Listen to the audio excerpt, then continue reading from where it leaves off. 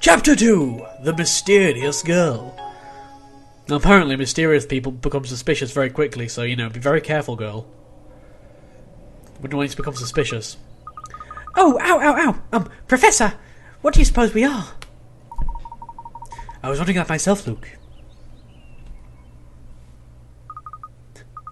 Professor Luke! Oh god, it didn't take you long to find me, did it, Emmy? Have you, like, embedded a tracking chip into my ear while I was asleep or something? Thank goodness! I wasn't sure if we would ever find you. I was worried you might have had it this time. Are you both alright? We are unhurt, thank goodness, but I'm afraid I can't speak for the girl.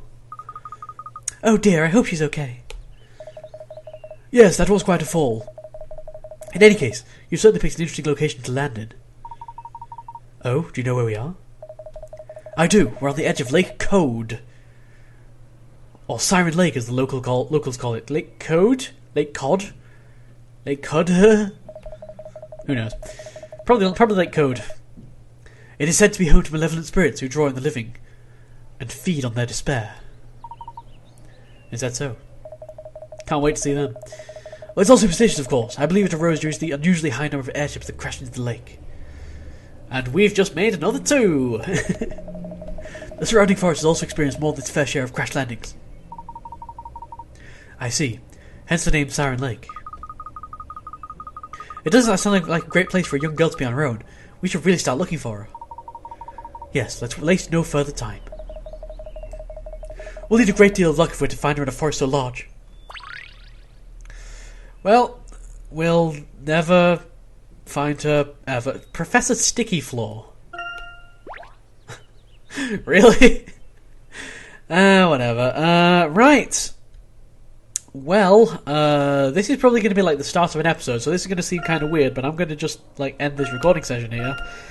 This is probably not the end of the episode, so I'm not going to say goodbye or anything, but I just kind of finished this chapter, so I'm going to jump cut to another day of another recording session. Whoa! Previously on Professor Layton and the Azran Legacy. Layton and Luke rescue the girl from the enemy airship, only to lose her again during their escape.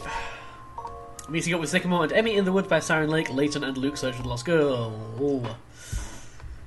Okay, so that is the story. Oh, Squirrel! Right, anyway. Hey guys, it's Mindez here playing some Professor Layton and the Azran Legacy, although you already know that because we're already halfway through an episode. So I'm not entirely sure why Are those nuts? I want one of... Can I take one of your nuts, please? I'm not sure what to think about that. So, hey! We're probably going to need hint coins. Oh yeah, I did confirm that we have missed something in the place. The wintry place. But that's in the past, you know? I'm sure we'll be able to go back there later in the game. Do we need search for hint coins? Yes, we do. Hint coins... branch sticking out the big log and one of the trees to the right. There we are. Alright, so we're now in a completely new area on some train tracks in a forest. Well, near some train tracks in a forest. Nothing down here. There is a thing! We got a forest dandelion. Awesome. And I've been kind of putting off talking to him until I'm sure that we've found everything in the area. And I'm not entirely sure that we've found everything in the area. I just want some nuts, you know. This tree is an infinite supply of nuts. It's amazing.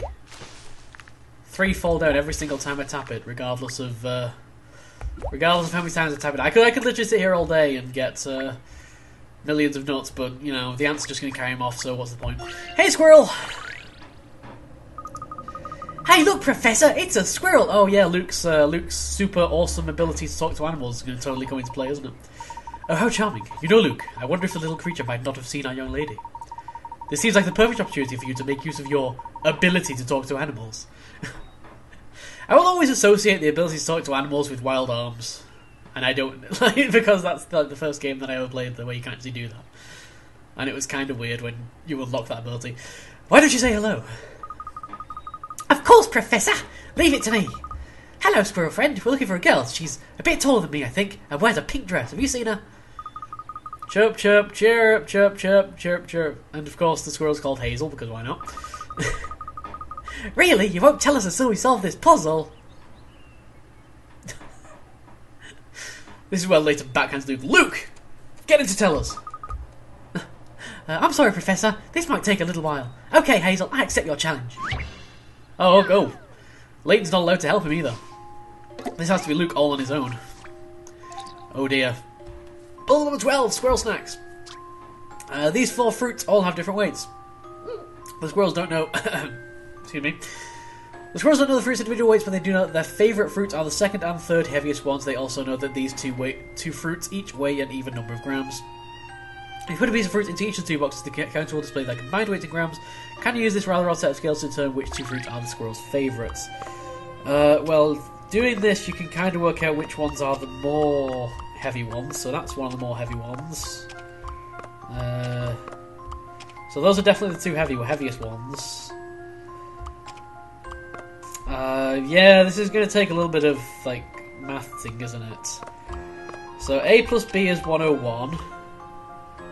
A plus C is 88. So B plus C is 97. This tells me absolutely nothing. It was 101, 88, 97. 101, 88, 97. Shows a way of working this out, like, logically in my head, but I don't know it off the top of my head. So A plus B is 101, B plus C is 97. Let's take them away from each other. The difference between A and C has got to be 4. A minus C equals 4. And yes, A weighs more.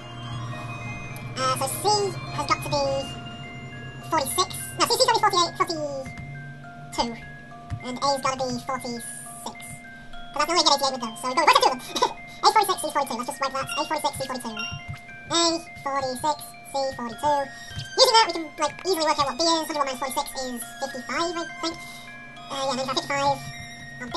And D is 96 minus 46 is 50. Easy! Now what? What was I supposed to do here? Can use this rather to determine which 2 fruits are the squirrel's favourites, and they are the second and third heaviest ones. So that's going to be D and A. Oh, I have them right there already. I've really thought about this one. Victory! It doesn't take long at all. Luke, you have no faith in your puzzle-solving skills. You have 0 faith whatsoever. I always knew Luke could do it. You know, she's training to be a world-class gentleman. Of course he can solve a simple puzzle like that. Chirrup! Yes, go on. Chirp, chirp, chirp, chirp, chirp, chirp! Obviously. They're just like talking about Layton behind his back, aren't they? Got it! Professor! Hazel says she saw a girl making her way towards the town. Which is this way. I like how Layton just kind of encourages Luke in his clearly made-up fantasy ability. I don't know. That's how I interpret it anyway. Chirp, chirp, chirp. What's this? Is it a present for us? Chirp, chirp, chirp, chirp. I'm guessing you want to come with... Is he going to be our animal companion? Because all the Layton games got to have an animal companion. At the end of each game, they all die because they never appear in the next games. That's a kind of sad thought when you think about it, really. Wow, so this is a really popular game among squirrels, right? Sounds great. Minigame! Oh, not roller minigame. And we're probably going to be having to solve that in order to get him as a hint coin dude. That sentence made sense. Not roller minigames. Have a go on slice in the trunk. Make clever use of acorns and pebbles. It sounds basically like a 2D puzzle thingy. It sounds like a puzzle, and in a later game that never happens. Chirrup, chirrup. Should have a look at see. Well, that's the only dot on this entire square of map. That's just kind of funny. There's probably going to be a lot of those in this game because obviously the game goes kind of all over the place. Nut roller! And we've even got the first cause of it. The aim of this game is to roll the walnut so that it comes to a stop inside the gold tent. There are all sorts of perils awaiting the walnut on the way, including cold water, acorns, and rocks. Position the squirrel next to the nut and face the walnut to pick up on the touchscreen to pick it up. Oh my god, that's amazing. Walnut can be rolled onto the course from the edge of the ledge, provided there's no railing in the way. Blah blah blah, acorns and rocks, okay. Okay. Take a good look around the course, as there may be holes. You may be able to form a makeshift bridge by dropping into a rock or a hole. Okay, this... I kind of just want to start, please. Don't tell me everything that I could possibly encounter. If the camera's giving you a hard time, touch the squirrel icon to change perspective. Right. Understood! So we've got the first course for this, Floating Island. And we have many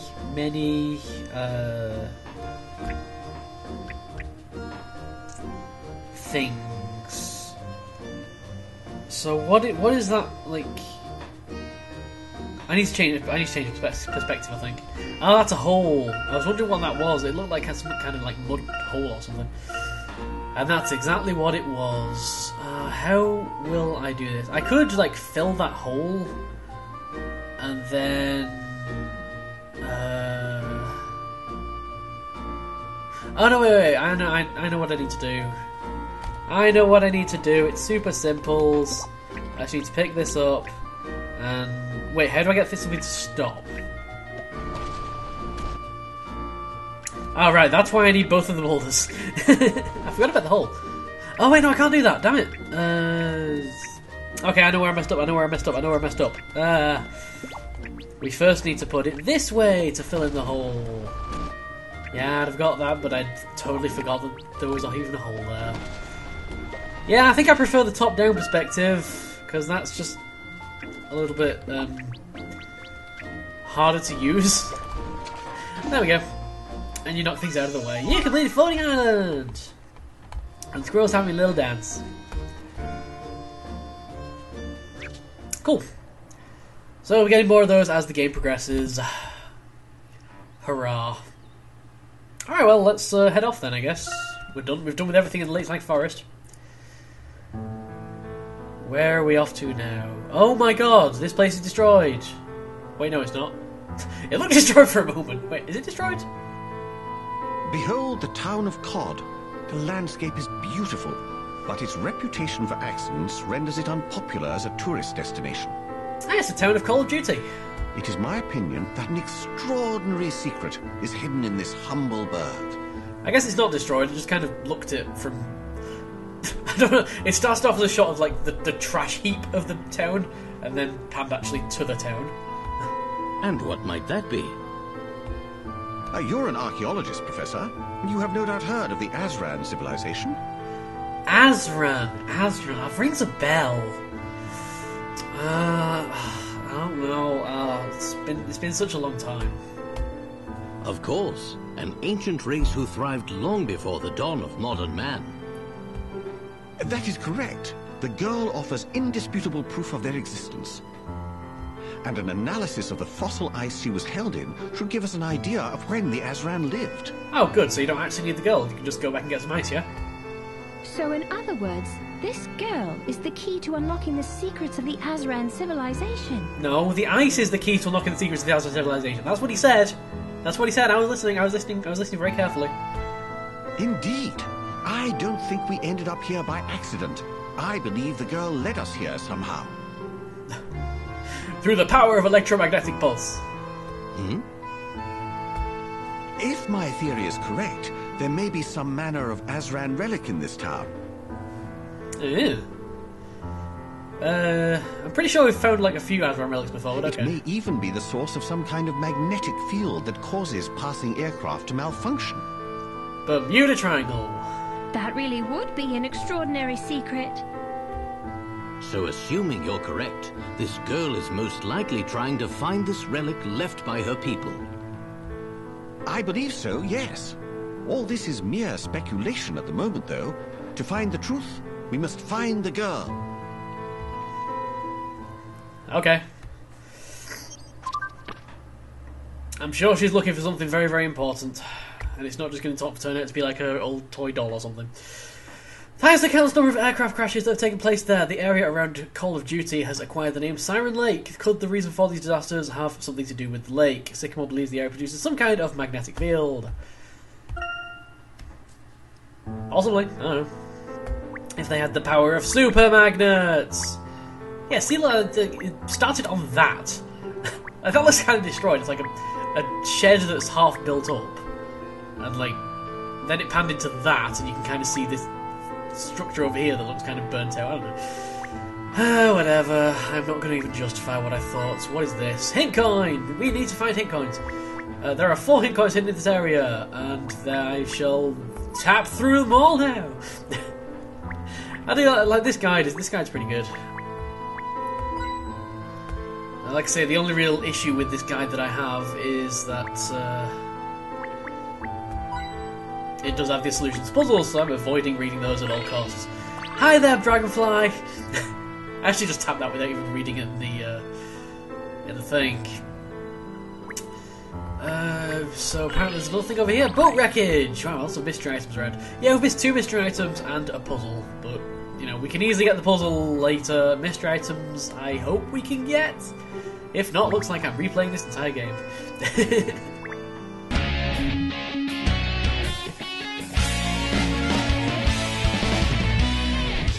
I am sincerely sorry for anybody that either read the instructions or has played the game for themselves.